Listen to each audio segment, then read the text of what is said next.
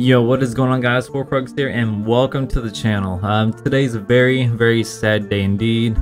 One of our beloved content creators and anti-crown story enthusiasts, Sawman UK, aka Doggo, has officially been banned.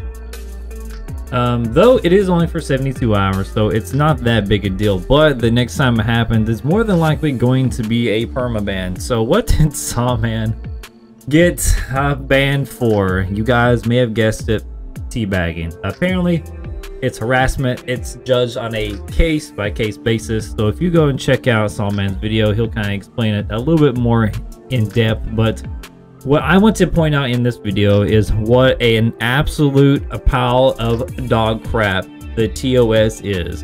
Gina Bruno has even went on record to saying that you will not be banned for teabagging.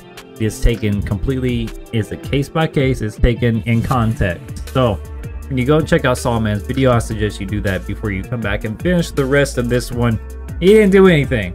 There's no malicious messages. I mean, there was nothing, right? I mean, there's usually three sides to a story. There's their story, there's the other person's story, and then there's actually how it went, right? But I believe Sawman, and even though he may be very passive aggressive, he does have a lot of good points, and he is really good about articulating his thoughts and the way he feels about ESO, and rightfully so. Zenimax has not treated the new player base nor the PvP community, or nor the community in general very well in the past couple of years. It's natural for me to be frustrated about it. You saw my Rich Lambert video, which was not very professional, but again, I'm very passionate about the game and I have a lot to say, and so does everyone else who genuinely cares about PvP. Now, a lot of y'all, you either hate Sawman or you love Sawman. So Sawman is a good content creator in my opinion, guys. I have absolute respect for the dude, and he does have a very unique approach about bringing real issues to light in a very comical, constructive manner. So you have to respect that. Whether he's toxic and serial or whatever not, that's completely different. Now let me explain why I think this is not a bannable offense. So I used to play a game called Hyperscape. If you guys do not know what Hyperscape is like a futuristic Tron type of battle royale. It's very awesome, and I don't know why the game didn't take off. First of all, like, it was very popular on Twitch for a little while. The viewers could actually control the way the matches were going. So if there was like very popular streamers in a match, you could actually vote while you're like watching the Twitch stream. You could vote on how you want the developers to mess up the map, whether you want them to have insta kills or low gravity, or it was a really awesome concept. It allowed the viewers to interact with the game, to completely change the way the match is going, just randomly. It's pretty awesome. Destructive environment, like, it very cool. But they have a mode called Teabag Confirmed.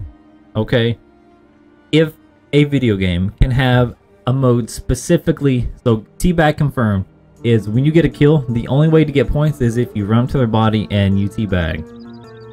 If a game can have that as a game mode, right, it is obviously not sexual harassment. Otherwise, how else would they get away with it? Okay, it's not toxic. Yeah, it's kind of bad mannerism, but let's be real, guys. Teabags have been around since the good old days of Halo. It's nice, friendly competition. It's not mean to be sexual in any way. It's just a way to really mess with your opponent and just mind games, really. I mean, that's what it boils down to.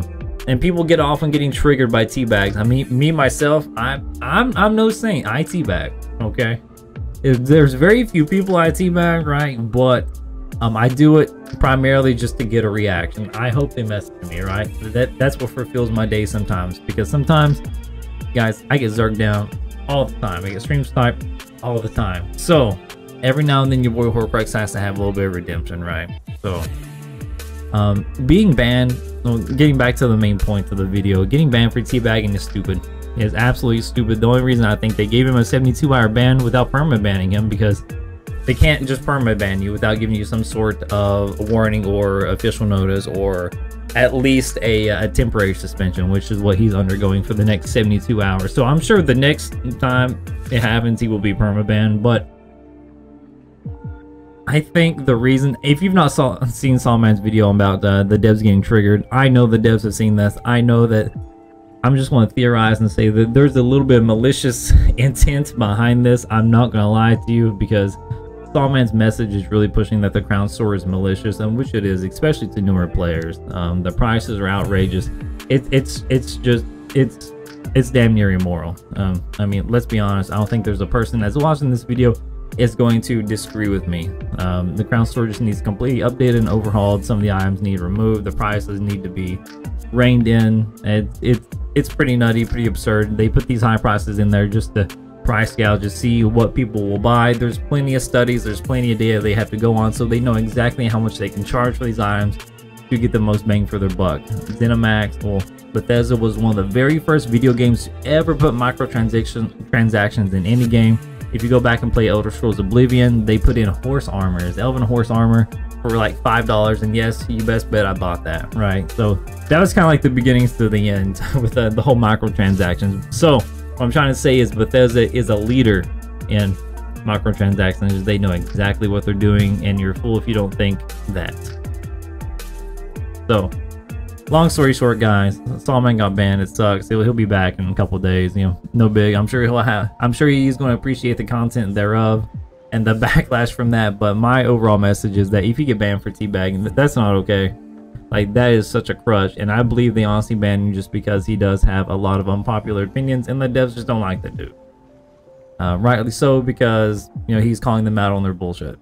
So, this has just been my take on it. I know this is kind of a lackluster content from me. You know, this isn't really PvP oriented, it's more drama oriented, and I try not to drive the channel around that, right? But, he's a really good influencer. I wish a lot of people would kind of speak up the way Sawman does. A lot of people are just very slow to react about it. They don't want to push ZOS, you know, don't push the buttons in the wrong way. But smaller channels, we don't mind speaking up for the masses, right? That's kind of what we do.